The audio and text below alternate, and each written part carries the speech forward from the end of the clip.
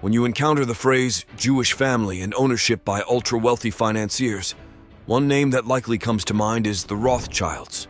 These keywords loosely connect with the renowned Ashkenazi Jewish family. However, introducing the element of America into this narrative adds complexity. While the Rothschilds wielded considerable influence globally, their stronghold was primarily in Europe during their peak. In today's video, I won't solely be delving into the Rothschilds, but will also shed light on another Ashkenazi Jewish ultra-wealthy family dominating the financial sector in America. Additionally, I'll explore various Jewish families in the US that have significantly impacted our lives across generations. The story of Goldman Sachs begins with Marcus Goldman, born into an Ashkenazi Jewish family on December 9, 1821, in Trappstadt. His father, Wolf Goldman, was a humble farmer and cattle dealer. During the revolutions of 1848 in Europe, Marcus Goldman made a bold decision to cross the Atlantic and seek opportunities in America, the land of opportunity. Upon arriving in America, Marcus Goldman's journey transformed. He started as a peddler navigating the bustling streets with a horse-drawn cart. Despite humble beginnings, he was determined to carve out his own path. In 1869, Marcus founded Marcus Goldman and Company in New York City, specializing in commercial paper transactions. The turning point for Goldman Sachs came in 1882 when Marcus invited his son-in-law, Samuel Sachs, to join the business. This led to the renaming of the firm as M. Goldman and Sachs. Over the years, the firm continued to thrive, with Marcus introducing his son Henry and son-in-law Ludwig Druce as junior partners in 1885. The firm's enduring name, Goldman Sachs and Company, was adopted during this period. Under Marcus Goldman's leadership and the subsequent generations, particularly Henry Goldman, Samuel Sachs, Arthur Sachs, and Paul Sachs, the firm became a powerhouse in the financial world. They played pivotal roles in the New York Stock Exchange, explored new frontiers in industrial financings, and led successful public offerings for iconic companies like Sears, Roebuck and Company, Underwood Typewriter Company, B.F. Goodrich, and F.W. Woolworth. The Goldman Sachs legacy extended into the 20th century, marked by continuous innovation, adaptation to changing markets, and a commitment to excellence. The firm pioneered the use of commercial paper as a financing tool, played crucial roles in various mergers and acquisitions, and expanded globally by joining the London and Tokyo stock exchanges.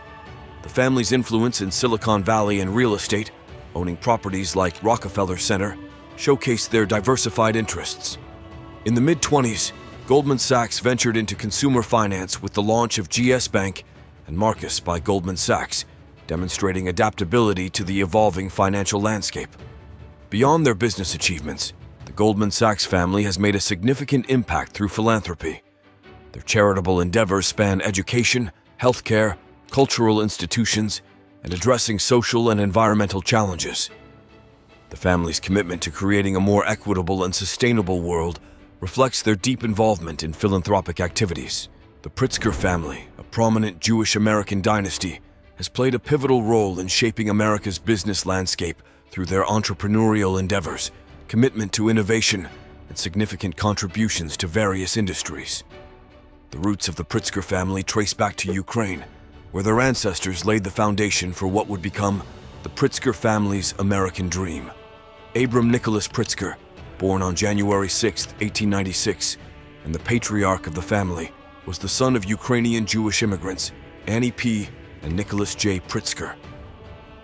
Nicholas J. Pritzker's journey from Kiev to Chicago in 1881 encapsulates the immigrant experience.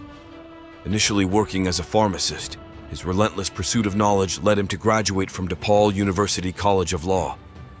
Nicholas emphasized the importance of legacy, encapsulated in a family heirloom that highlighted the idea that one's only immortality is the impact they have on their successors. Abram Nicholas Pritzker, often affectionately known as Abe, became the torchbearer of the family's legacy. After completing his education at Harvard Law School, he, along with his brothers Harry and Jack, founded Pritzker and Pritzker, a law firm that became the cornerstone of their journey. Each Pritzker brother specialized in a distinct legal field, with Harry in criminal law, Abram in business law, and Jack in real estate law. The 1930s marked a significant turning point as Abram Pritzker, driven by ambition and innovation, ventured into new territory, Alongside his brother Jack, they explored real estate investments and small businesses in the vibrant city of Chicago, showcasing adaptability and foresight beyond the confines of the legal profession. Meanwhile, Harry Pritzker continued to oversee the law firm, which later evolved into an in-house entity exclusively serving the needs of the Pritzker family and their burgeoning business empire. The brothers achieved remarkable success in accumulating wealth, thanks in part to their savvy financial planning, establishing trusts that strategically managed and distributed their earnings. The legacy of Abram Nicholas Pritzker continued through his three accomplished sons, Jay Pritzker, Robert Pritzker, and Donald Pritzker. The second generation not only carried forward the family's legacy, but also reshaped the American business landscape. Jay Pritzker, the eldest son, possessed a vision that transformed the family's fortune. Dissatisfied with the modest beginnings of the Pritzker law firm overseen by Uncle Harry, Jay diversified the family's portfolio. Alongside his brother Robert, he ventured into the world of industry, creating the Marmon Group Holding Company, nurturing a portfolio of 60 diverse industrial corporations. Jay's most enduring legacy was the collaboration with his brother Donald in 1957, giving birth to the Hyatt hotel chain. Their belief in a high-quality hotel near major airports proved successful, with the Hyatt Regency Atlanta becoming an instant architectural marvel and a model for future Hyatt hotels. Robert Pritzker, a brilliant industrial engineer, contributed not only to the family's business, but also to academia. Teaching at the Illinois Institute of Technology and later at the University of Chicago Graduate School of Business, Robert's classes emphasized real-world business takeovers, fostering creativity and independent thinking. Donald Pritzker, as the president of Hyatt, oversaw its transformation into the fifth-largest hotel chain globally. His untimely passing left a significant impact on the family, but his contributions to the hospitality industry endured. The Pritzker family's entrepreneurial spirit extended to the third generation, represented by John A. Pritzker. Born in 1953, he continued the family's legacy by co-founding Mandara Spa, a chain of 72 resort spas. In 2005, he co-founded the private equity firm Giolo Capital, marking a new era for the family's involvement in investments in hospitality, entertainment, and health and wellness companies. Under John Pritzker's leadership, Giolo Capital acquired the iconic Carmel Valley Ranch in 2009 and a majority stake in the Joie de Vivre boutique hotel chain. This strategic move led to the formation of Commune Hotels and Resorts in 2011, with John Pritzker and Jason Pomerank taking the helm as co-CEOs. Commune Hotels' remarkable growth culminated in the merger with Destination Hotels in 2016, creating Two Roads Hospitality, a hospitality powerhouse with over 97 hotels and annual revenues exceeding $2.3 billion. Penny Pritzker, the daughter of Donald Pritzker, added another dimension to the family's legacy. Serving as the 38th United States Secretary of Commerce in 2013, she founded Classic Residence by Hyatt in 1987, later renamed VI. The Pritzker family's impact extended beyond business into philanthropy, with significant contributions to education, healthcare, cultural institutions, and addressing social and environmental challenges.